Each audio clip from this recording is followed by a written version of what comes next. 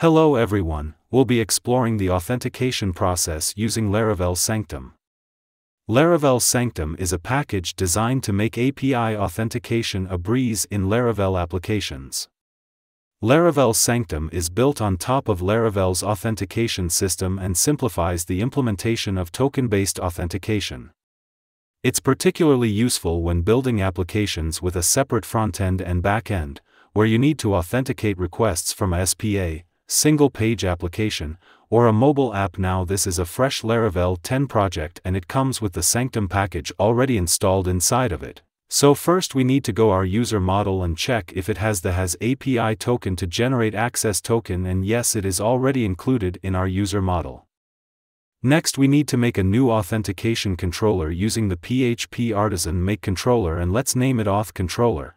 Inside of it we need to first make a register function to add new users to our database. I will just paste the code for the registration and explain it. First we are validating the request that we are getting and making sure the email is unique. Then if the validator fails it will return an error message with the problem, and then we will create a new user and add it to our database and then return the new user info. Then we will make our login function which first validates the request and return an error message if it fails, and then we will try to log in the user. If his credentials are wrong we will return an error message, else we will get the user and create a new token for him and return it as a JSON response.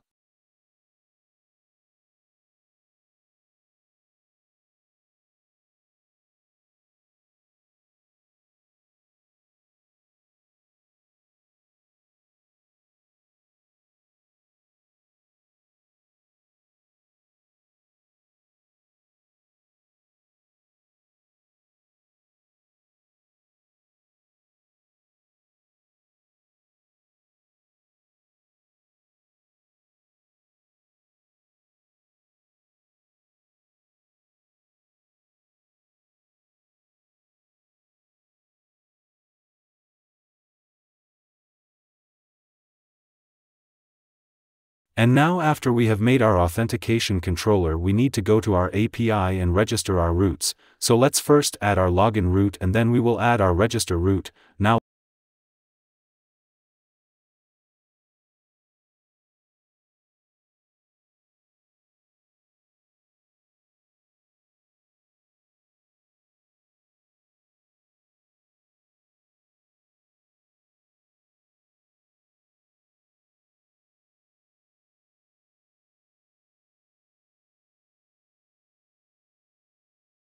let's make our build our database using PHP artisan migrate fresh command, and then we will run our application. After that let's go to Postman to test our authentication. Let's first use the register function to create a new user. Let's add name, email and a password.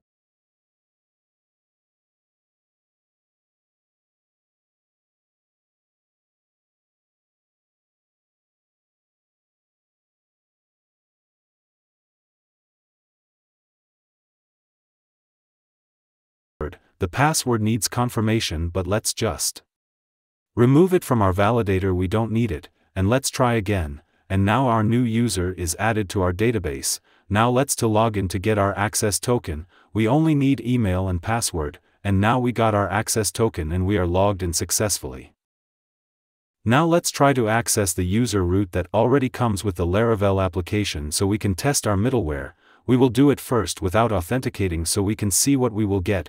We got root login not defined, that is because if a user is not authenticated it will redirect him into the login route, but our login route doesn't have a name so it didn't find it. Now let's change the name of the redirected route and let's call it auth. I have created a simple route to return a simple message and I have named it auth, but let's first make it return a response JSON with the message, and then let's go and try it. And yes, we got the message that we just added. Now let's try to log in and get the access token. After that we will add the token as a bearer token and then try to access the user route.